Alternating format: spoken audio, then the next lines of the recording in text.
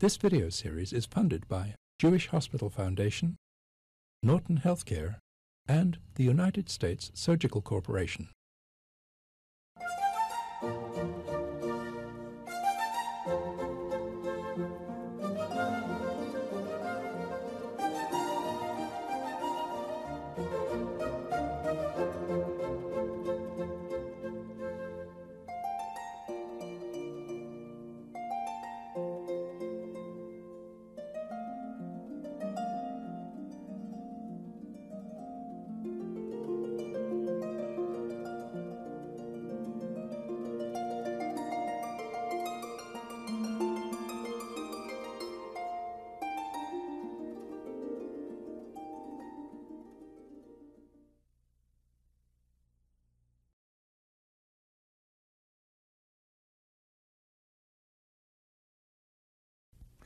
Next, we'll take a look at the coronary arteries, which provide the vitally important blood supply to the heart itself. The detailed branching pattern of these vessels is highly variable. What we'll see here is just one example. To see the coronary arteries, we'll look from above at a heart from which most of the epicardial fat has been removed.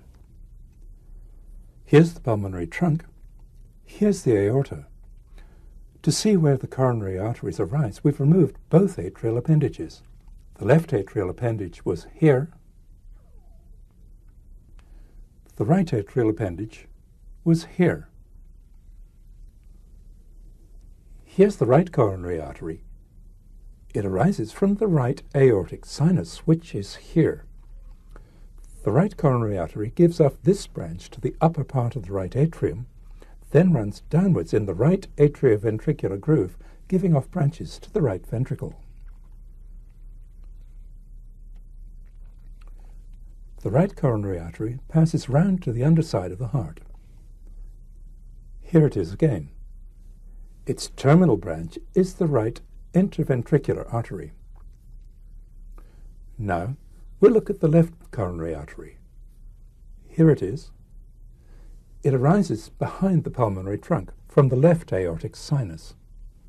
The left coronary artery soon divides, giving off this circumflex branch and several branches to the left ventricle, the longest of which is the left interventricular artery, also called the left anterior descending artery. The circumflex branch of the left coronary artery runs around to the underside of the heart in the left atrioventricular groove, sending further branches to the left ventricle. The blood that goes out by way of the coronary arteries returns mainly by way of a system of coronary veins, which join to form a large venous channel, the coronary sinus.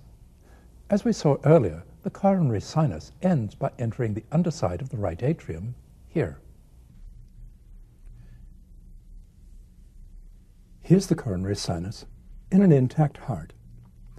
The coronary sinus passes around the left atrioventricular groove to the underside of the heart.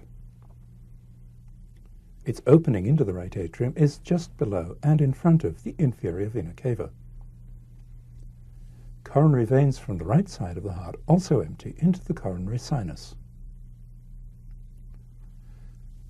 Now that we've seen some dissected specimens, let's take a further all-around look at an intact heart with all the epicardial fat intact.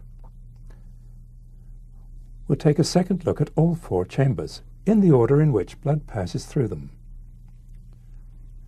Here's the right atrium, with the superior vena cava entering above and the inferior vena cava below. Here's the right atrial appendage. Here's the location of the tricuspid valve. Here's the right ventricle. It's almost obscured by fat. Here's the infundibulum. The pulmonary valve is here. Here's the pulmonary trunk, passing to the left of the aorta and dividing into the left pulmonary artery and the right pulmonary artery.